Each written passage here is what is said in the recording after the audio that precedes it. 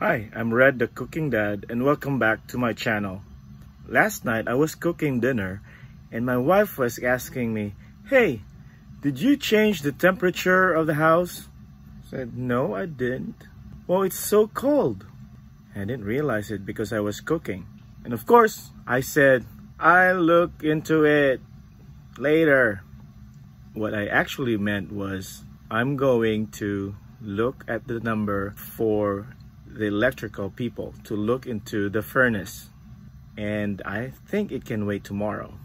As I was thinking about it, I realized that although we have a heater in our room, I don't want my family to be cold. So what I did was try to research. As it turns out, a lot of the issues with furnace is actually very easy to fix. So stick around as I show you how I fixed my furnace and saved me a lot of money. Because just by calling the technician for them to come over is already $75, and who knows what else they will tell you. But this time I fixed it myself and my family was so happy. So stick around as I show you how I did it. So this is my furnace, and it's a Ducane brand. So the problem I have was that when I try to turn on the furnace, it turns on for maybe 5 seconds and then it turns off. So I'm guessing that it's trying to fire up, but then it turns off.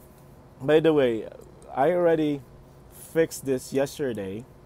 I cannot show you what was the issue, but I'm trying to describe that was the issue. So what we're gonna do is first try to turn off the furnace.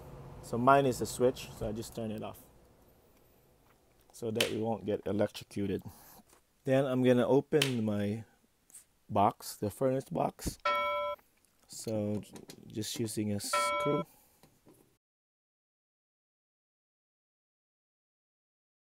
So there's two of them here. So I'm just gonna unscrew it.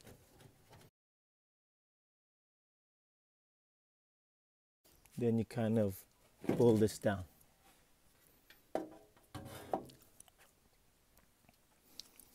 So here is the furnace.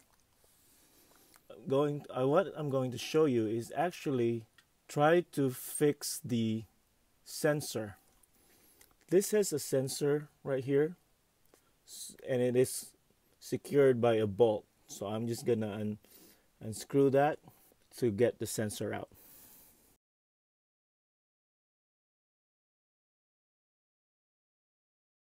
So it's a little tricky to pull this, but all you have to do really is just pull this out. There's an angle underneath, and then take it in an angle. So it is like an L shape. This is an L-shaped sensor. It's the heat sensor. So over time, what happens is that this sensor gets rusty or dirty because it got hit by the flame. So what you needed to do is just clean it. So I'm using this dish pad here, and I'm using the other side of it where it's more abrasive. So what I do is just try to rub it and take all that rust or dirt. Make sure that the rust or any soot or black material here is gone. Do a good scrubbing and then insert it back. So there's an angle here because it's an L shape, right? So just put it back the way it was, and then when it goes in there, it also, it's kind of hard to see, but it's also an angle. So it's like it will be vertical up there. The L shape will be facing up. So what I'm gonna do is just secure it back with the pliers.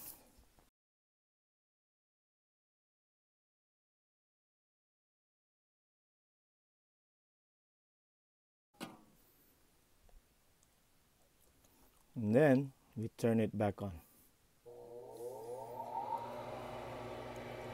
You'll see it will start, and then the flame will light up.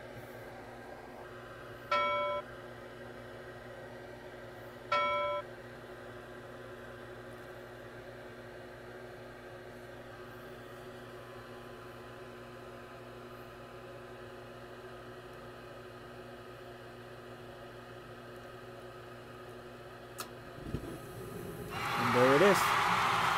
The flame just started. And now that is how it worked. So I'm just gonna put this back. Just push it up.